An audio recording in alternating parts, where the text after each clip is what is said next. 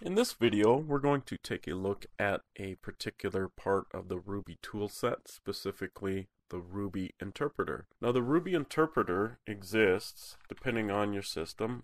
This is on a Mac system. Let me CD in here. It exists in a particular directory, and it's a binary, as we see right here.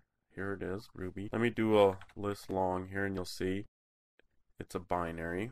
It's not all that large as far as binaries these days. And what it actually does is take your script and execute it. It acts kind of like a compiler and almost an operating system at the same time. There's not many options for it.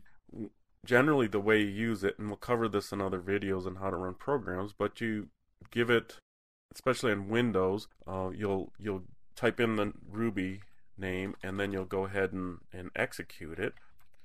I can show you a quick example.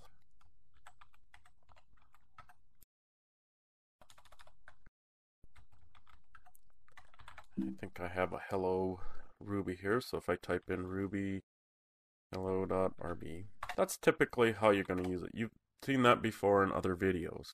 If we type in Ruby and type in version, you'll see what version is, and there's a few other things that you can type. But if we type in Ruby help, you'll see all the command line options that it takes. And by and large, there's not a lot of things that you really have to deal with at this level with Ruby, the actual interpreter. If anything, you're just doing the simple calls like I did here. There's some extra options there that you can certainly use to do whatever you need to do, but by and large, it's just access to actually execute your script. And you're probably the most you'll use it is actually checking your version here, where you're actually running it from the command line to do something with a particular flag on it.